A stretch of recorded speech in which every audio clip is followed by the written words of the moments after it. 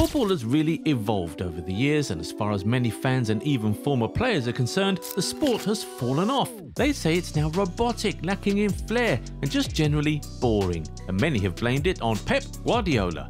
To be fair, the beginning of the collapse of entertaining football as we used to know it happened to coincide with the rise of Pep as a coach. So yeah, Pep Guardiola ruined football. Or did he?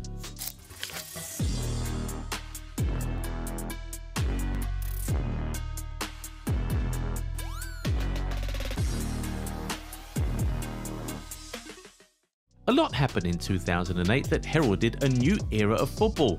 It was the year that the Cristiano Ronaldo and Lionel Messi rivalry at the topmost level officially started. Before 08, football was about beauty and entertainment, and you could see that in the guys who were touted as the biggest stars of the sport at the time.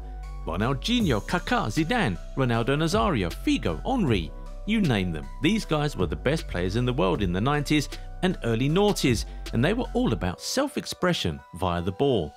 Back then, the Ballon d'Or was not just about who scored the most goals or put up the best numbers in the season under review, it was about a lot more than that. But Messi and Ronaldo came up and everything changed. Those two were so inseparable that determining who would win the Ballon d'Or pretty much came down to which one of the two aliens scored the most goals and won the most silverware that year. When did this all start? Yep, 2008. And when did Pep Guardiola secure his first job as coach of a senior team? In 2008. You see, these two occurrences just happened to coincide.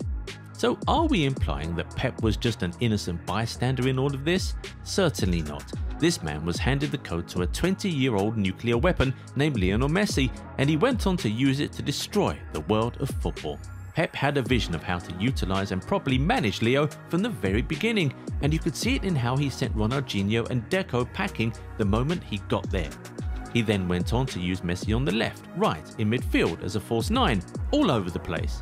He built his teams around Messi, and it didn't matter who suffered because of it. Zlatan was one of the most famous casualties, but Pep just didn't care. As long as Messi was firing on all cylinders, he was absolutely unstoppable.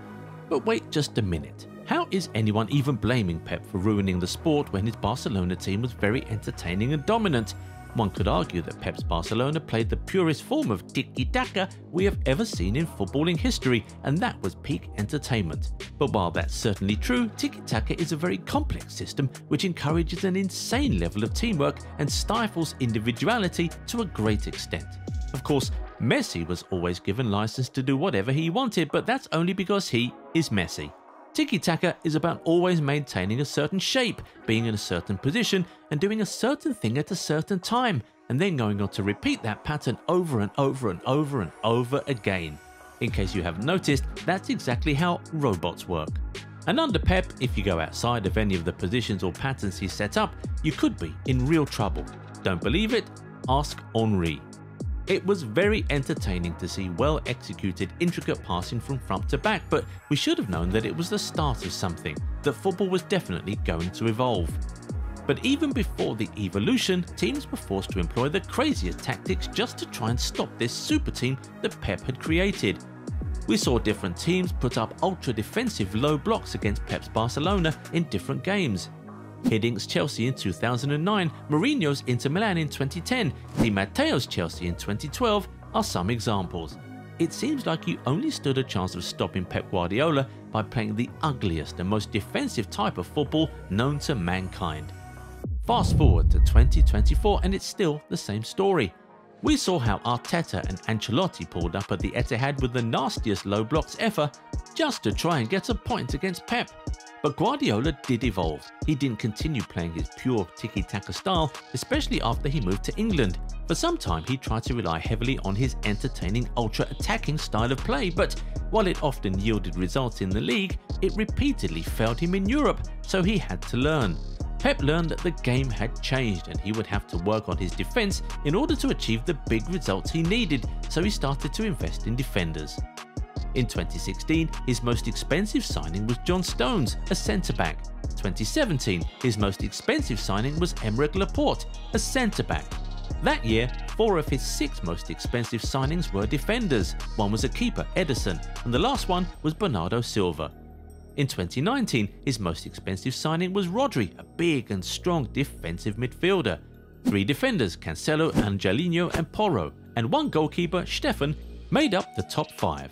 In 2020, his 2 most expensive signings were centre-backs, Ruben Diaz and Nathan Ake. In 2022, he bought another 2 defenders, and in 23, his most expensive signing was the centre-back, Josko Gvardiol.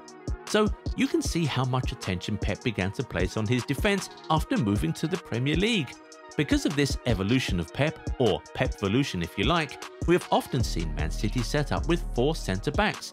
A back line of any 4 of Stones, Akanji, Diaz, Gvardiol or Ake is not alien to anyone at all these days. For those who don't understand how far Pep has come, here's some context. In the 2009 and 2011 Champions League finals, Pep used midfielders as centre-backs, Yaya Toure in 2009 and Mascherano in 2011. Fast forward to the 2023 Champions League final, we saw him deploy 4 centre-backs and 4 midfielders. Pep's need for defensive security has surely made his game a little less expressive and less entertaining than it used to be, but at the heart of it, it is still the same philosophy. Pep still wants his players to maintain a certain shape, pass the ball at a certain time, and always be in a certain position at every single moment, which is the same philosophy behind the tiki-taka style. But hey, Pep's teams still score a truckload of goals from inside and outside the box, still dominate games, and his players still put up high dribbling and chance creation numbers every time.